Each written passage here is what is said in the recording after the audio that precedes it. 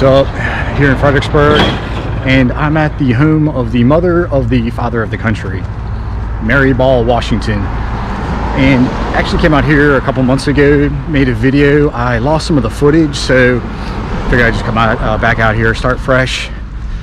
And yeah, so Mary, she's pretty much Fredericksburg's most popular resident. So you've got Mary Washington Hospital, Mary Washington College, and yeah, some pretty cool houses down here, definitely.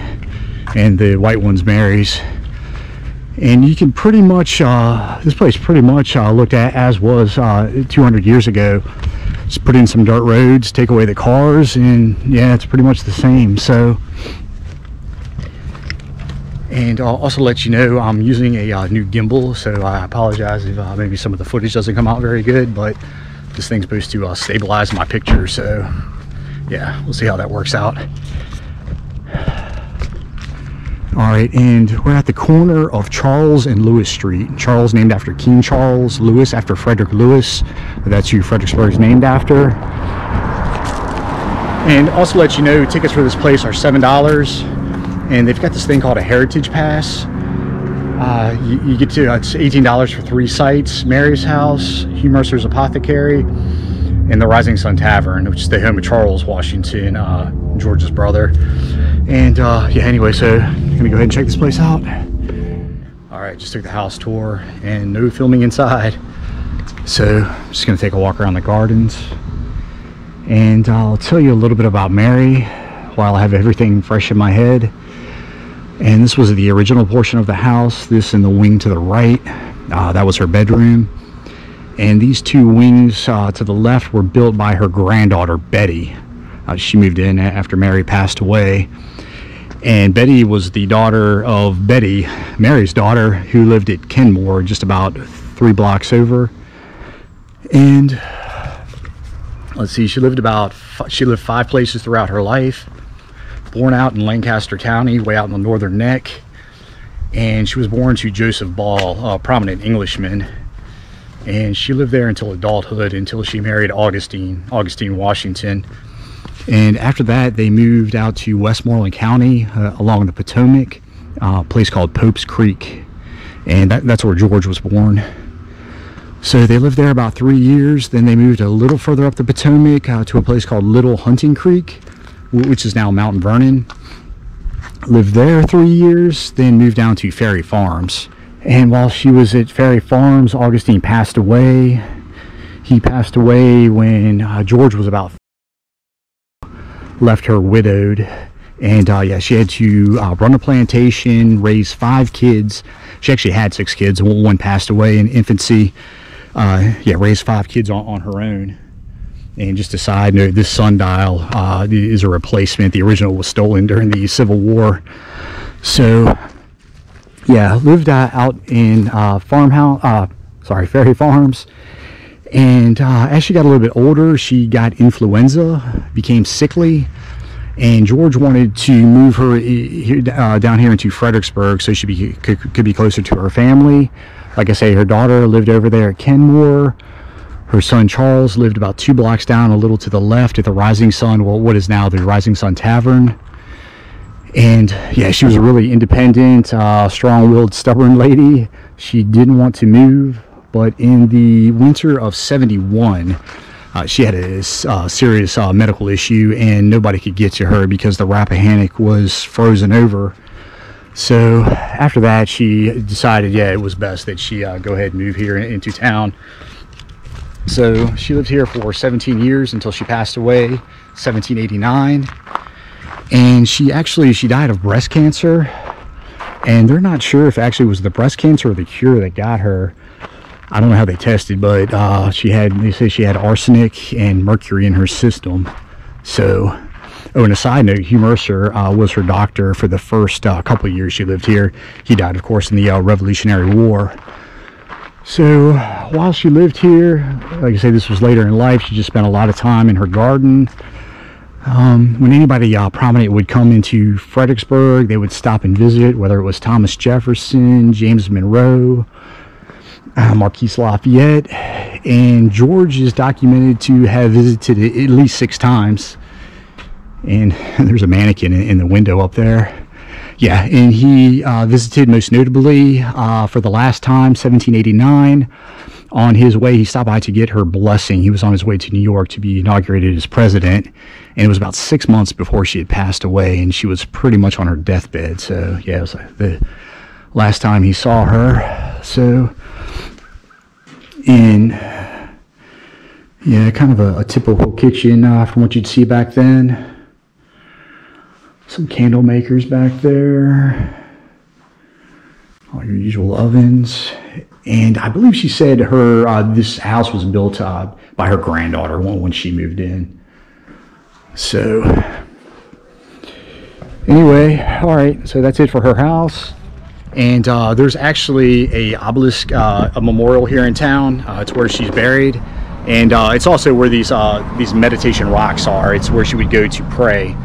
And it's a couple blocks away, so I'm going to stop by. So, all right.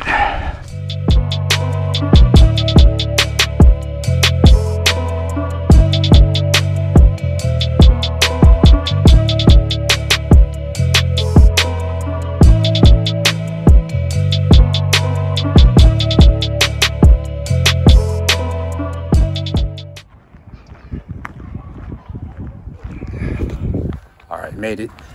And I'm kind of on Fredericksburg's Monument Avenue down there. Yeah, I'm back to using my cell phone. That gimbal was getting on my nerves. Statue of Hugh Mercer. A little further down, there's a memorial dedicated to George Rogers Clark, general during the Revolutionary War. And right over there, statue dedicated to religious freedom, commissioned by Thomas Jefferson. And yeah, Mary Washington's memorial.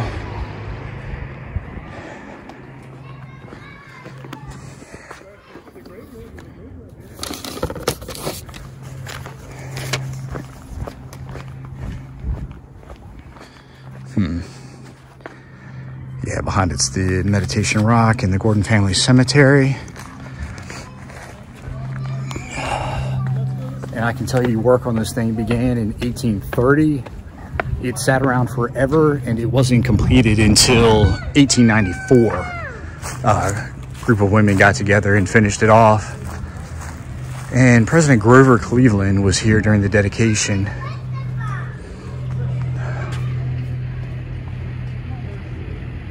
Yeah, and Mary's buried somewhere on the property, not sure where. She's not buried back here. This is the Gordon Family Cemetery. And I'm wondering if they're related to Basil Gordon.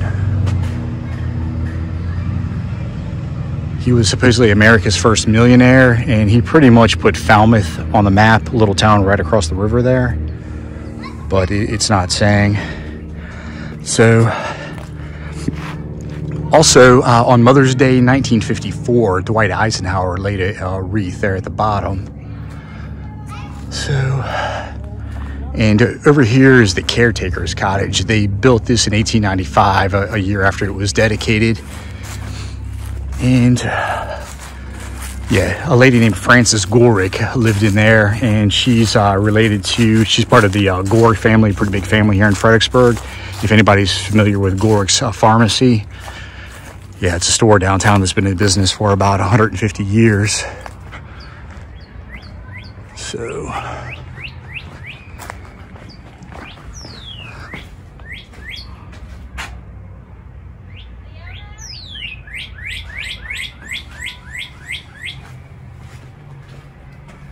yeah, there's more on this. This is John T. Gorick.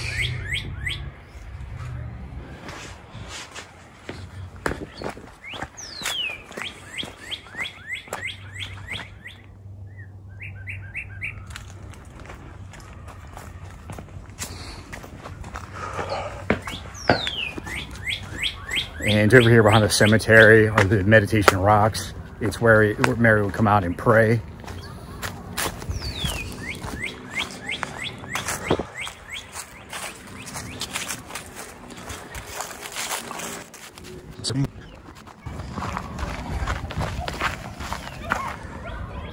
Yeah, so here you go.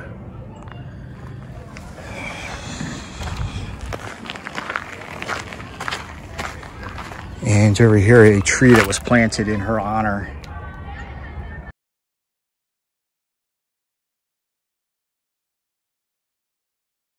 (1937), this giant thing.